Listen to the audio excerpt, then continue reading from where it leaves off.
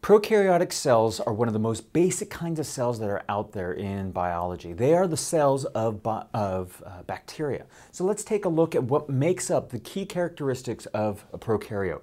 Now, their name tells you one of their most important things.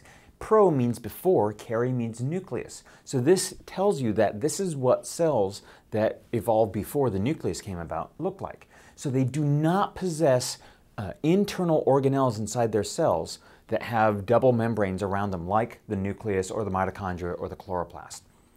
Similarly, unlike eukaryotes, they only have one chromosome in them, and it's actually a circular molecule. Now, it's called naked, not because it's going around there flashing the other organelles, it's because it does not have a lot of proteins wrapped around it to help organize it. Since they only have a little bit of DNA compared to a eukaryotic cell, there's no need for that kind of organization. Lastly, they have their own special kind of ribosomes that are different from the eukaryotic style ribosomes that your cells have, or plant cells, or fungi. So let's take a look at the structure of a prokaryotic or bacterial cell. Now, these labels here are a little bit small for you to see, but they give you the right basic idea.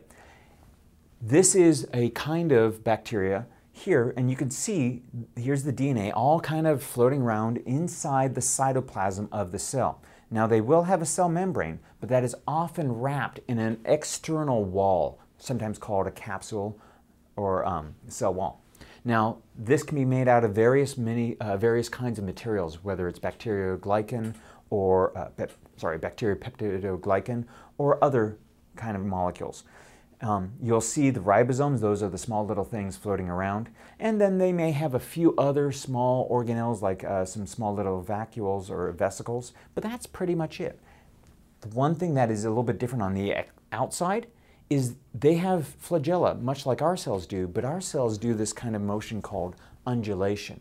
Bacterial cells, their fungi rotate like an outboard motor to make them go. And that's a prokaryotic cell.